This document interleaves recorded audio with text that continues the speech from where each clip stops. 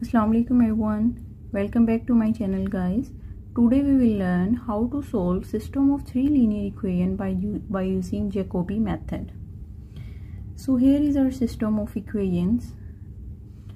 Now we have to solve it by using Jacobi method. So our first step is we have to check either our system is strictly diagonally dominant or not. If it is strictly diagonally dominant, then we will converge to our answer very fast. So how to check either it is strictly diagonally dominant or not? Let's write the system in form of matrix. We have to write the matrix of coefficients. Here it is 3, 1, -1, 2, -8, 1, 1, -2, and 9. Our system will be strictly diagonally dominant when the absolute value of these diagonal elements, this one, and this one, is greater than the sum of the absolute values of these. Here it is 1 plus absolute value of -1, which is 1 plus 1 is equal to 2. So as we can see that absolute value of 3 is greater than absolute value of 2. Similarly, let's check this one. -8 absolute value is greater than absolute value of 2 plus absolute value of 1. 2 plus 1 is equal to 3 and absolute value of -8 is 8. So 8 is greater than 3. Next, absolute value of 9 is greater than the absolute value of 1 plus the absolute value of -2, which is 3. So 9 is greater than 3. Now we are good to go. Now we set up the iteration as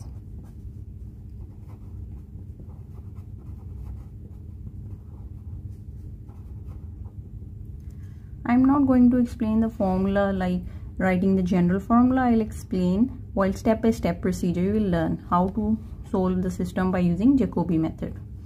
So first we have to write the first variable, which is x, in terms of the remaining, like x is equals to,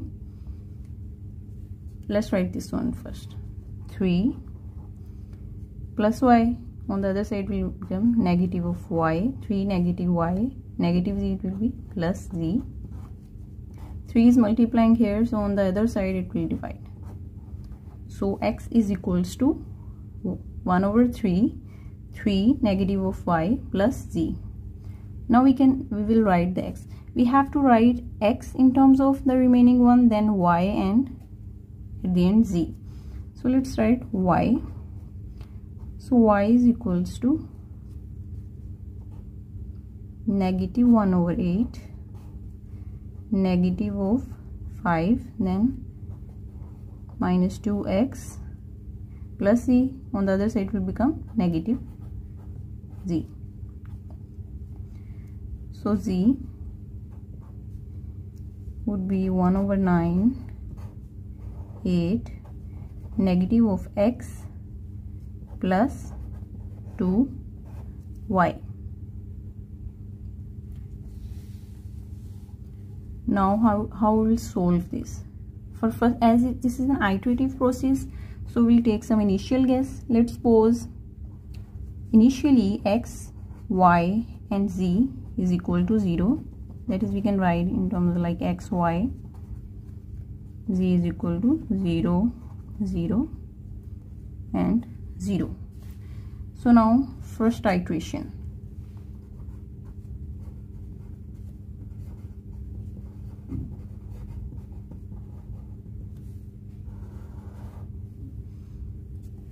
We can write, just move it, x, just to show that this is the first we get this value of x after the first iteration. We'll write like this.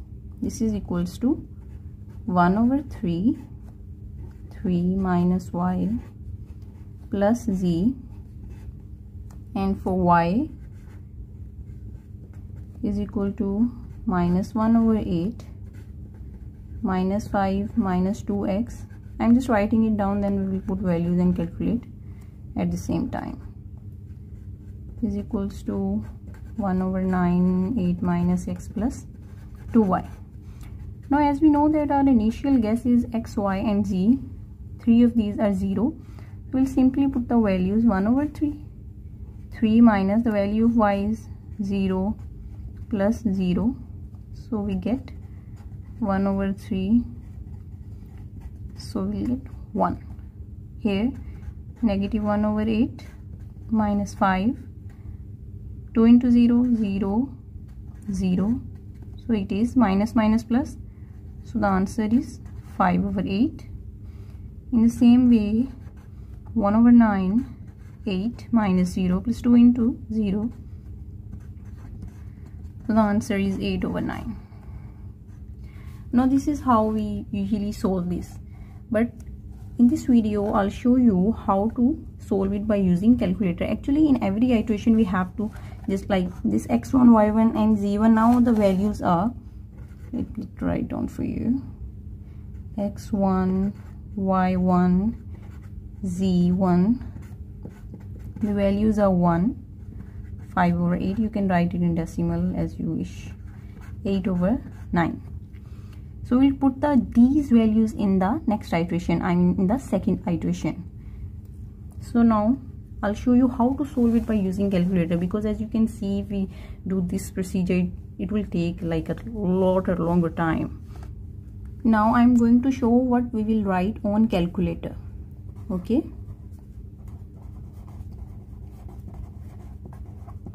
as you can see we have 3 variables to calculate, x, y and z, and 3 variable we put the values of these x, y and z like the initial guess. So on calculator let's name these the values, the new values that we get after putting the older one. Let's name x capital X, y capital Y and z capital M. You can write any other which are available on your calculator of course. So 1 over 3 minus, now as you know that we have to put the older value, so let's say on calculator we assign the value of x to A, the value of y to B and the value of z to C. So for older values we will write as, in place of y we will write b, 3 negative of b, plus in place of z we will write c. In the same way we will write the rest of these, 1 over 8 negative of 5 minus 2a negative c. In the same way 1 over 9 8 minus a plus 2b. Okay, now let's see how we can write it on calculator. We have to put say colons. Okay, I'll directly show you how to write it on calculator. So here is our calculator. Of course we have to press the on button. To write capital X, press alpha, and here you can see there is capital X. Press capital X. Now we'll have to put the equal to sign. Let me tell you one thing, we will not press this equal to sign, we'll press this one. So press alpha and then equal to.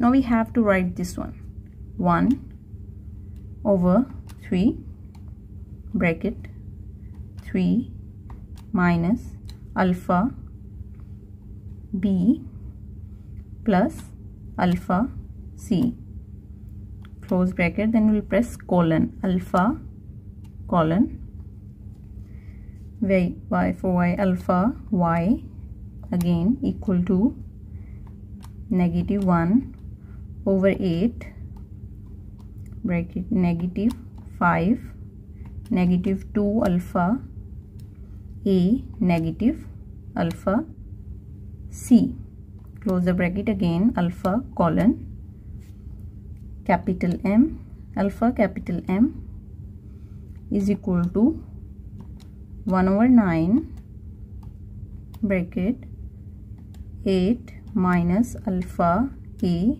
plus 2 alpha b. Where is b? Here it is. Oops, let me correct it. Alpha b, close the bracket. Now we will press this calc sign, press it. Okay, now the calculator will ask us for values. I'll draw the table real quick. So here is our table. Now let me tell you one thing. The new values x, y and m, these are the new values which we'll get after putting the older one. And these values, I mean, when we have to put the values which calculator is asking, we have to put the values of these a, b and c, I mean the older values. You will get a clear concept when we do it. So let's start. Let's name it capital X just for convenience so that you don't forget. And the older one, as our initial guess for values are 0, 0, 0. So first the calculator is asking for the value of b, which is our y, which is 0. Press equal to c value 0 because our initial guess are 0 for x, y and z. Press equal to a value is 0. Now the calculator is giving us the value of x. As we know that capital X, we have assigned the value of x to capital X. We will write it down. This is 1 and this is our first iteration. Press equal to y value is 5 over 8. This is fraction. We can turn it in decimal places by this button. So our value is 0.6250. Let's write it down. 0.6250. And the value of m, as we know that we have assigned z to m, the value is 0.8889. Now press equal to. Now again the calculator is asking us for the value of b. We know that the b is assigned to y, c to z and a to x. For value of b, we will put this value into calculator, which is 0.6250. Press equal to. Now for the value of c, we'll put this value right there, 0.8889 equal to, for value 1 is 1. Now the next iteration, this is a second iteration. This is 1.0880. Press equal to 0.9861 equals 0.9167. Okay. Now let me tell you one more trick.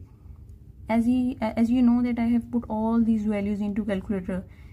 To save this time, you can as we know that the value of b is the value of y. This is the previous value, 0.9867. Now this is already in our calculator. So we will simply put b, which is the last y. Alpha, we know that the value of b is saved in capital of Y, alpha y. Press equal to. The value of c is in the previous one, m, alpha m. A, the value of a into the last x, which is alpha x. Now we don't even have to write these values. Plus equals to.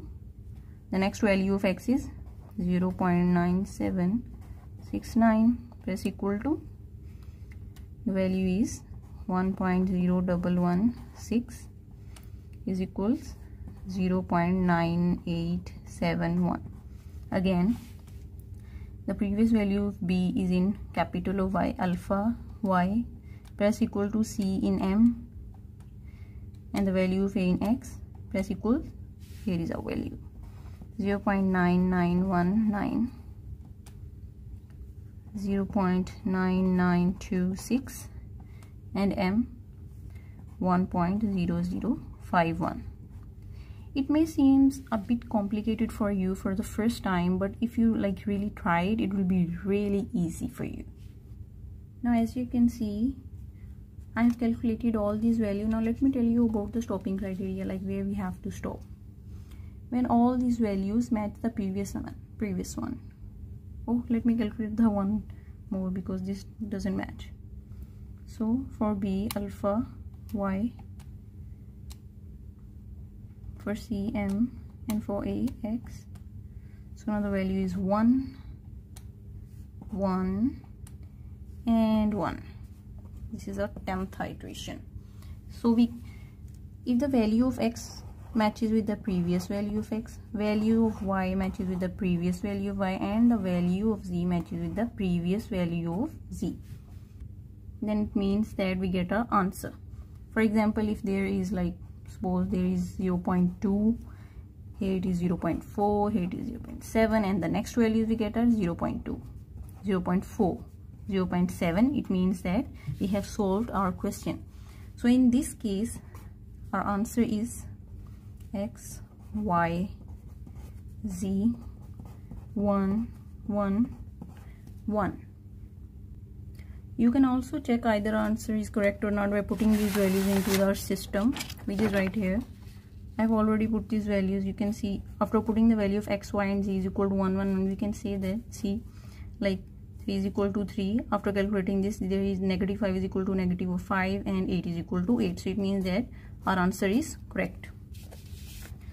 So that's all. I hope you like this video. If you like this video, then please subscribe to the channel and share it with your friends so you can help somebody else as well. Thank you so much.